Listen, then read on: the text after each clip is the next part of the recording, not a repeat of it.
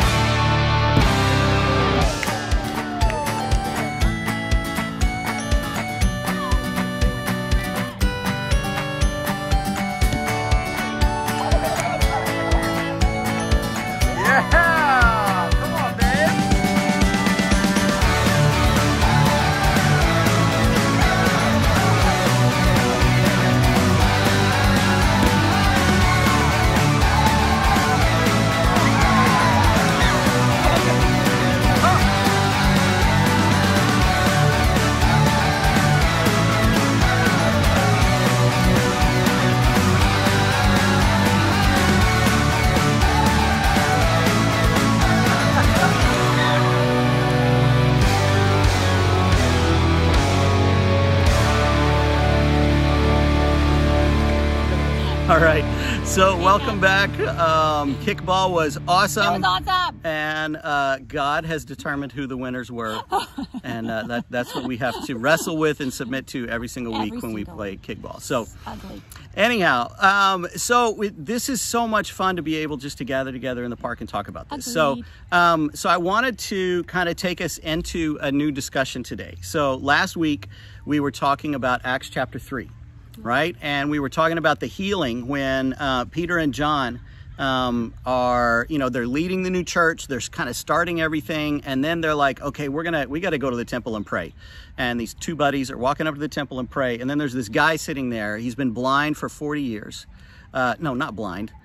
Different lame. guy, lame. Yeah, lame. He couldn't walk. He couldn't walk for 40 years. And he's asking for money. And Peter says, hey, look at me. And then so he looks at him.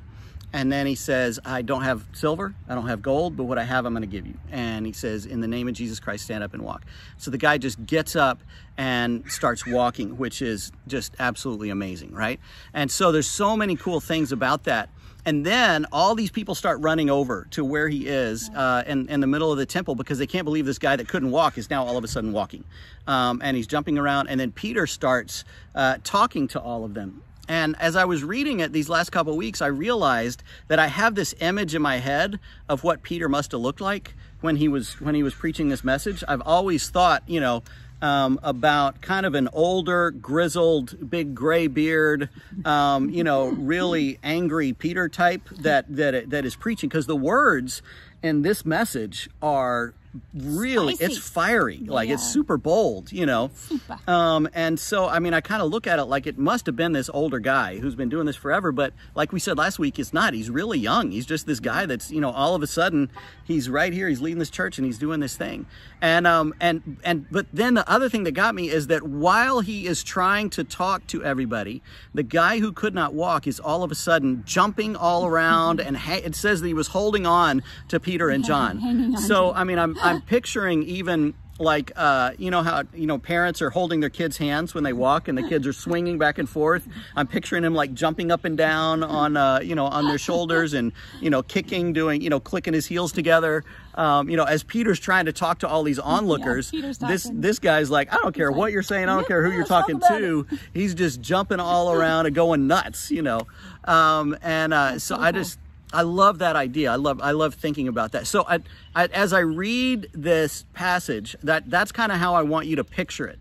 Is Peter's, you know, trying to be serious, but he's saying some serious things, but he's also got this guy who's freaking out because all of a sudden he can walk, and he's also just taking advantage of the moment. Because there's this like big stir that's created because this person is healed, this person that they've all seen almost every single day, and he looks around, and I think it's probably for the first time realizing, whoa, I have this, I could heal this guy, but it's so all these people will listen. Like the whole point was revealed to him at that moment, and so he's just taking advantage of this moment where everybody's gathering around, going, you know. And then he basically says, oh, don't be amazed. I mean, don't look at me. I didn't do this. This is the whole Jesus thing. Don't be, it's not me. And I love the thought of that. Right. Know, that he's figuring it out as he goes, and it's cool. Yeah. All right, so let me tell you what Peter said. Yeah. Which I think is really cool. It's a good one. It says, while the man held on to Peter and John, all the people were astonished and came running to them in the place called Solomon's Colonnade. And when Peter saw this, he said to them, fellow Israelites, why does this surprise you? Why do you stare at us as if by our own power or godliness we had made this man walk? The God of Abraham, Isaac, and Jacob, the God of our fathers, has glorified his servant Jesus. You handed him over to be killed, and you disowned him before Pilate, though he had decided to let him go. You disowned the holy and righteous one and asked that a murderer be released to you. You killed the author of life, but God raised him from the dead, and we are witnesses of this. And by faith in the name of Jesus, this man whom you see and know was made strong. It is Jesus' name and the faith that comes through him that has completely healed him, as you can all see. Now, fellow Israelites, I know that you acted in ignorance, as did your leaders. But this is how God fulfilled what he had foretold through all the prophets, saying that his Messiah would suffer. Repent then and turn to God so that your sins may be wiped out, that times of refreshing may come from the Lord, and that he may send a Messiah who has been appointed for you, even Jesus. Heaven must receive him until the time comes for God to restore everything, as he promised long ago through his holy prophets. For Moses said, the Lord your God will raise up for you a prophet like me among your own people, and you must listen to everything he tells you. Anyone who does not listen to him will be completely cut off from their people. Indeed, beginning with Samuel, all the prophets who've spoken have foretold these days, and you are heirs of the prophets and of the covenant God made with your fathers. He said to Abraham, through your offspring, all peoples on earth will be blessed. And when God raised up his servant, he sent him first to you to bless you by turning each of you from your wicked ways. And I love hearing this whole thought process that Peter's going through. I mean, because this is some pretty intense stuff, right? He's like, you killed the author of life. You killed God. You did it. You killed him. But God brought him back from the dead. There it is. I knew I could say it. God brought him back from the dead. So, I mean, he's really going after them and saying this, but then there's all this other cool stuff that he's going into, and this idea, he's like saying, yes, it got crazy, but then it doesn't have to stay that way. Not only did God bring back Jesus from the dead, but now you can repent, and now you can have times of refreshing. Now you can enjoy this whole other kind of life. And then down, I love it at the bottom where he says that he sent Jesus to bless us by turning us from our wicked ways. And what a great thing that is, that Jesus is going to bless us by turning us from our wicked ways. Right. Sometimes we think of blessings as Jesus is going to bless you by giving you all the great things that you want. Right. Jesus is going to bless you by making your life awesome. But here he's saying Jesus is going to bless you by turning you from your wicked ways. So the blessing comes from us changing. The blessing comes from our repentance. The refreshing is the blessing, and it makes everything work in such a better way. So with that thought, I just kind of wanted to ask some of you guys, what do you think about that? This idea of repentance, because repentance can feel like, okay, man, this is pretty, I don't know. Sometimes we use repentance in a kind of a negative way. A negative way. Yeah, like it's a bad word, you know, like you got to repent. I don't know. Right. I don't know what it's, I didn't say it right, but I don't know. I was wondering, why do we have that image in our brain that, you know, sort of repentance maybe is not is a bad thing or something? Yeah. Yeah. Anybody have any thoughts on that? Okay. Yeah, I think for me, definitely repentance has been at times you think it's something bad and I got to change it. But when I look at it and I say, okay, I was just really mean to my wife or harsh with my kids and I yelled at them or whatever. And then if I repent of that, it does bring refreshing, because I think, I say, man, I felt bad. I've been forgiven. I've gone back and talked to my wife or the kids or, you know, whoever, the gas station attendant or whatever. And then I say, okay, that's why Jesus said, if I repent, it'll be better after. Not always easy to do, of course, but it certainly is a good thing to do. So awesome. Yeah. Thank you. All right, Barbie. For me, the hard thing about repentance is shame. Yes. Because I think it's a very human reaction, is to feel that shame. And that's what's so amazing about Jesus, is he never shamed anyone. Right. And yet it's our first spot to go to where, like, Right. if I confess this, if I admit this, if I go there, I have to feel that shame. I have to be exposed to that. Yeah. And to me, that is horrifying and horrific. So it's a big obstacle to overcome. Right. So how have you found that you can overcome that shame? Like, what helps? I think a lot of it is meeting people who've experienced something like I've found myself confessing to things to where I'm like, I'll say something and then I realize the person next to me is like, oh yeah. And I'm like, oh. And it takes away from my shame. Right. Because I realize I'm not the only one walking in that hurt or in that darkness or in that sin, you know? Right. So when you hear someone else say, I must admit I'm a coward and that I love it when someone else brings it up first, I'm like, yeah, me too. Yeah. Right. But at the same time, like, it's comforting to know and to feel safe with other people, other women in particular, like, who also walk in that shame. Right. And I appreciate so much the honesty of others who publicly share their struggles and their walk.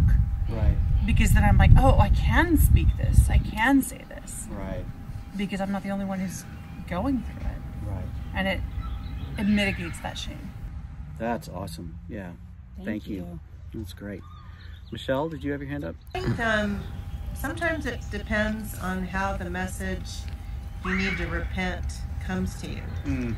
Like, you know, if my husband or one of my kids is being annoyed with me and you just need to repent, you know, then sometimes that can spark that feeling of just pride or anger. Right. You know, like, so do you, you know, like if you repented first, then it'd be easier for me to repent. Right. So that's a reaction that can come. And the other reaction is you know, you're reading something, you know, in the Bible, you're hearing a lesson, and it just convicts your heart, right? You go, oh, you need to repent.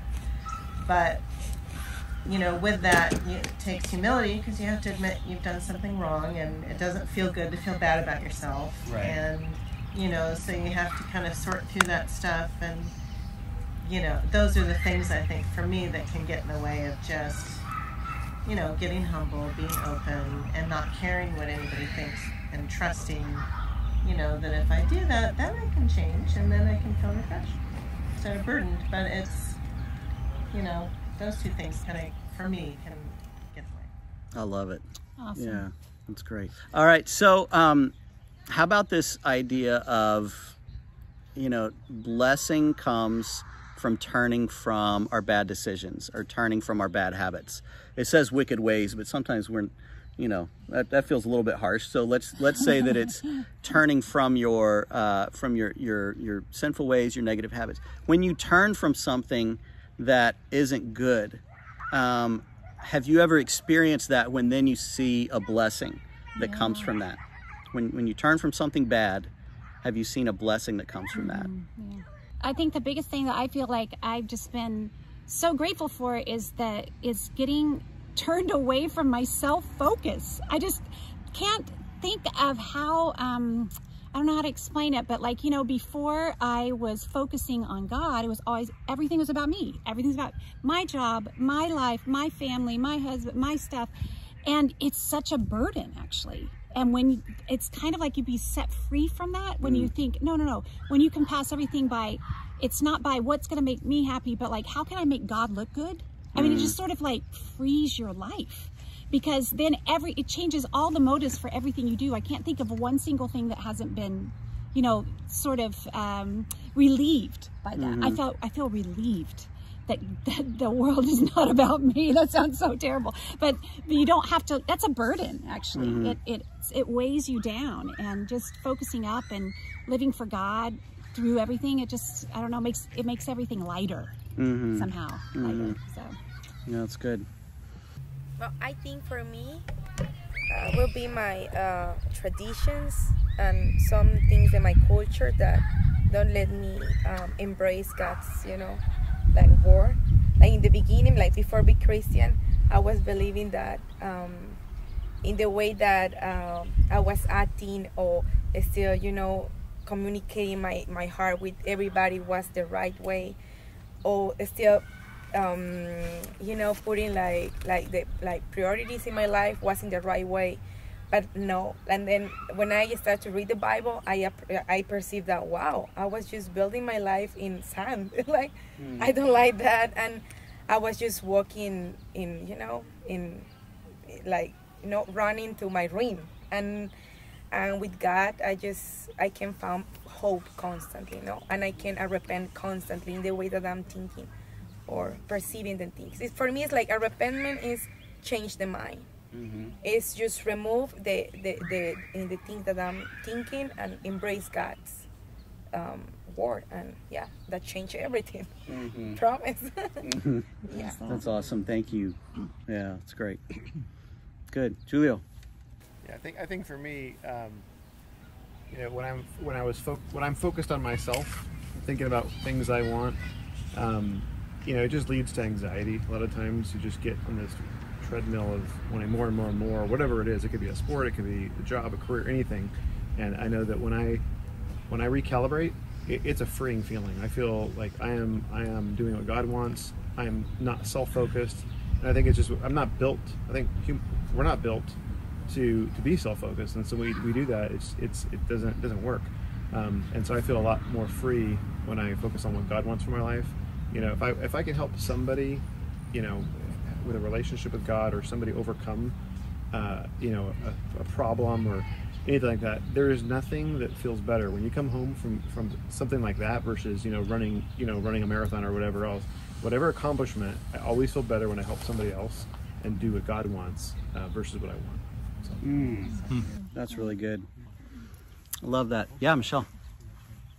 So one thing that I have to repent of often, sometimes every day, is just negative, faithless thinking. And, you know, if I grab hold of it and catch it, you know, then I can repent and go, okay, no, what's pure, what's noble, what's excellent, what's praiseworthy. I'm going to think about those things. And if I can actually change my mindset and focus on, hold on to those scriptures, it really does make a difference. I mean, the little bit of what Julia was talking about, it just lightens my heart, lightens my spirit, and I'm looking at what is and what's good versus what I'm not happy about or what I'm frustrated with. So Yep. I did that this morning, by the Okay. way. Yeah.